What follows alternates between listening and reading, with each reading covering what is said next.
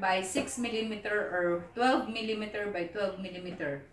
Blade, insert, tas mga ganyan. Knife for quarters or eighths. Use plug cutter to stamp eighths. Partial coverage for all blade inserts. Professional peeler. Planners used with blade guard.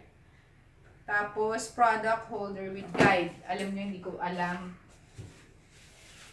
kung anong gusto iparating ng mga mensahe nito. Made in China.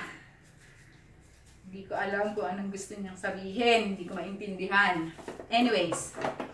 So, a diverse, basahin natin kung anong mga pinagsusulat nila dito, no? A diverse field of application. Fruits, vegetables, cheese, or sausages cut into equal pieces. Okay. Tapos ano pa ba? Meron pa ba silang sinasabi rito? Okay. Guys, I think this item is 350 pesos. Okay? So, yung sinasabi niya na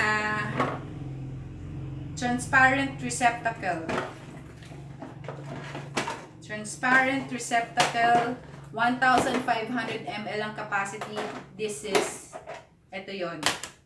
Ito, tanggalin ko yung naman. So, ito yun. Tapos, ito yung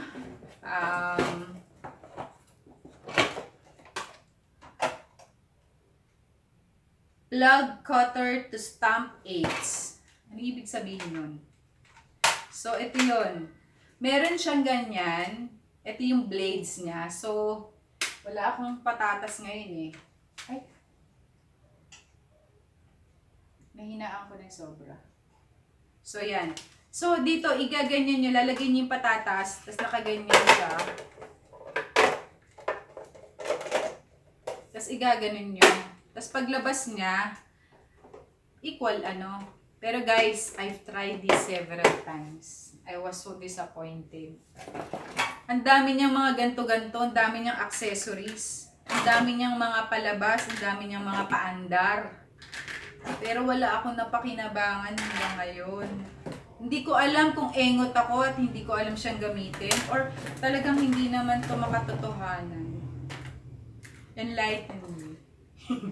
Kung sino man ang bumili nito sa inyo guys at nagagamit niyo siya ng bonggang-bongga at maganda at matiwasay. Turuan niyo nga ako guys. With all honesty, dito ako nag-fail. This is a big failure. I mean, ganyan na lang siya. Nakaipon lang siya dito, nakastore lang siya for a long time. Wala akong magawa. Hindi ko siya magamit. Yung purpose ko na maging makatulong siya dahil nga may injury yung kamay ko, hindi niya nagagampanan.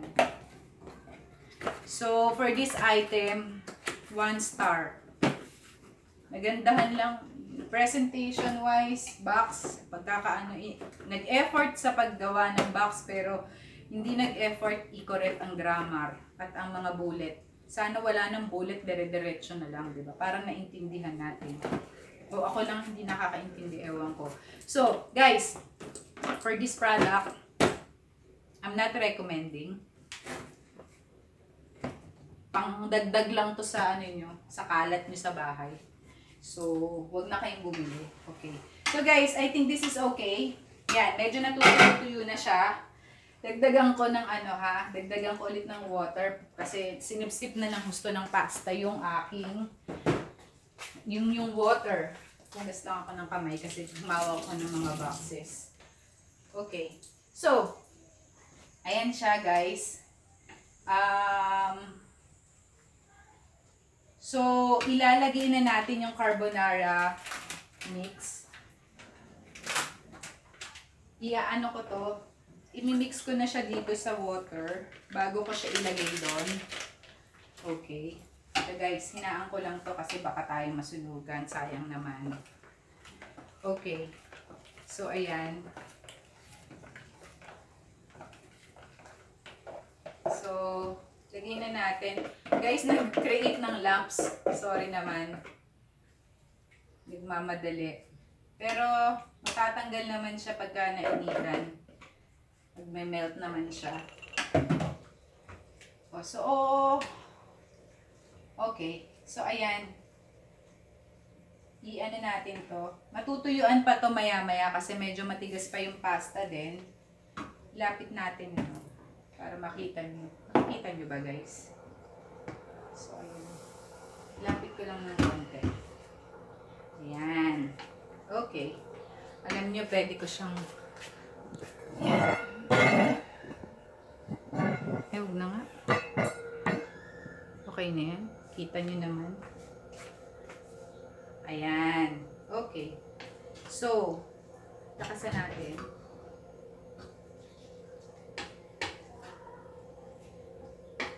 Actually, meron pa sana ako isang product na i-review. Pero siguro some other time na lang. Okay na yung dalawang product na ni-review ko for today. So, yan. Tapos, ilagay na natin tong cream. Alaska crema. Alam nyo guys, magtipid kayo. Simutin nyo ito. Simutin nyo ang nasa lalagyanan. Ayan.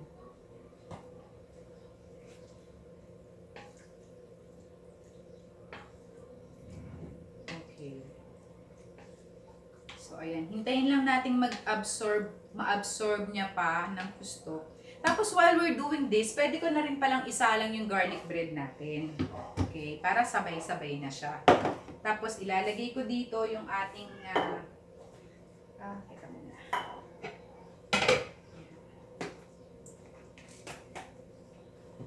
Okay. Ayan. So, yung ating plating. Plating tayo.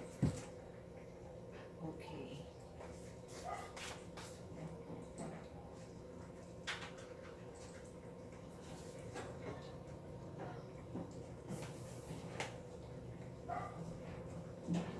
So, I'm also using Hanabishi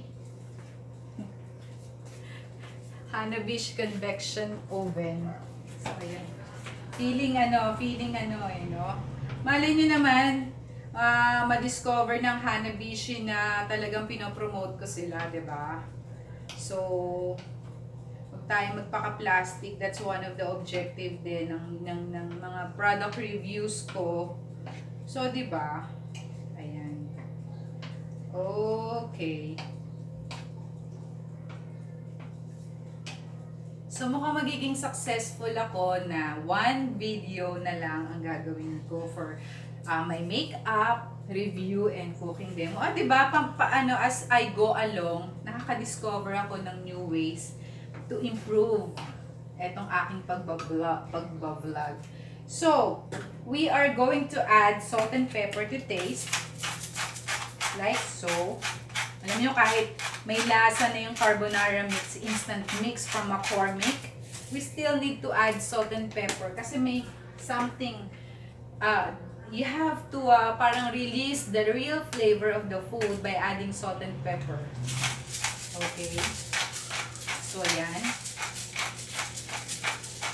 Okay. Alright. And then, we're going to add smoked paprika from McCormick. This, tinan nyo guys, when my sponsors or my friends give me something, it lasts a lifetime. Imagine niyo to, smoked paprika. Ang dami, diba guys? That's why I'm creating dishes na ginagamitan siya ng paprika. Even my coffee, I would like to add smoked paprika. Hindi lang cinnamon ang pwedeng i-add sa coffee, guys. Pwede rin to. Kanya-kanyang trip yan eh. Nasa panlasa nyo yan. If you are open to exploring different kind of flavors like me, lahat yan i-discover nyo, guys. So, yan. For a smoky taste at meron din naman tong health benefits, of course. Ang mga herbs and spices natin, maraming binibigay na ano yan, na health benefit sa atin. So, yan. Smoked paprika. Okay. Guys, ayan. Na-absorb na ng pasta yung liquid niya. Pero, ano pa rin. Kahit pa paano, meron pa din siyang, meron pa din natitirang sauce. Ayan. So, di ba, I don't need to use separate pot para magpalambot ng ng pasta. So, lahat na andito na. Automatic na, isang lutuan na lang. And then, maglalagay ako ng parmigiana. Tapos, kung gusto nyo pang mag-add, si Princess yan, mag-a-add pa yan. Pag nilagay na yan sa nilagay na sa plato niya. Ayan guys. Tapos, napuna ko kasi I'm reviewing the videos I had last time. Nakita ko, tumitikim ako dun, tinitikman ko yung niluluto ko using 1 spoon. Tapos ganyan, from time to time. Ang sa akin lang naman, conscious kasi ako because there's a camera. Yun ang pagkakamali ko ha guys. Correct me if I'm wrong. Since this is just a family dish, so okay na sa akin yung tumitikim ako from the spoon. Tapos, nilalagay ko siya, tapos titikim ko na naman. Kasi when I'm cooking naman sa aking kunyari sa aking catering, it's a different thing. Actually, hindi ko nga tinitikman pagka sa cooking demo tsaka sa catering. Parang ramdam ko na siya na okay na yung lasa. Pero for the purpose of, showing to you na I get to taste the food that I cook, ayan, tinitikman ko. Ito, katulad ngayon. So, ayan. Tikman natin, ha? Kasi baka may bumatikos sa akin, eh. Kulang pa siya ng asin. Sabi ko nga sa inyo, guys, kahit may lasa na yung instant mixture, hahanapin nyo pa rin yung yung saltiness, certain amount of saltiness dun sa food. I think this is good, guys. Ayoko na siyang pakuluin pa ng husto kasi baka matuyuan na siya. Wala nang sauce. Sayang naman. Okay. Tapos, I'm going to i-add ko na yung bacon. Tapos magtitira lang ako just to top it onto the pasta sa plate. Ayan. So, this is actually good to go.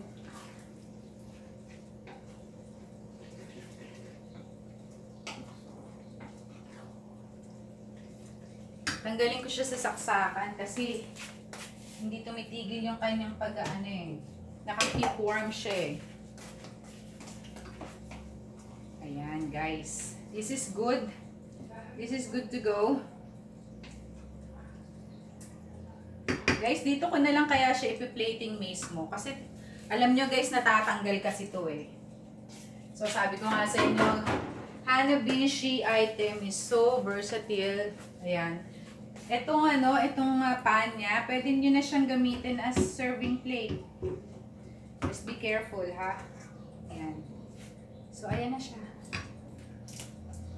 1 pot dish from Hanabishi.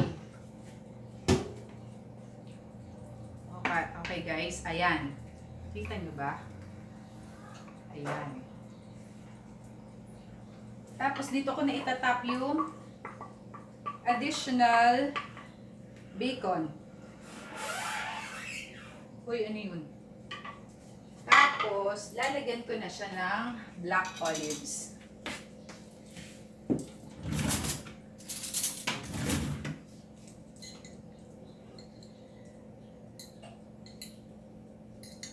Kasi this adds flavor. Ay, may mushroom pala ako dyan. Hindi ko naalala. Shiitake mushroom. Favorite pa naman namin yan. So, yan guys. It's done. Walang no chef skills required. Yan. So, this is just a very, very quick meal from Hanabishi. Pre-promote ang Hanabishi, Anyways, this is yun nga, 1 pot dish. So, I'm promoting quick meal every time. So, ayun guys. Yung aking garlic bread is okay na rin kasi naaamoy-amoy ko na siya. So, ganito lang yun, guys. Pagkaluto nito, lagay niyo yung garlic bread on the side and this is good to go. Okay? So, if you like this video, please like and share and subscribe to my channel, Cooking Ina's Kitchen. Ang palagi ko pong sinasabi sa inyo, ang batang masipag, paglaki, pagod. So, this is your Cooking Ina's Kitchen saying goodbye until my next video. Bye!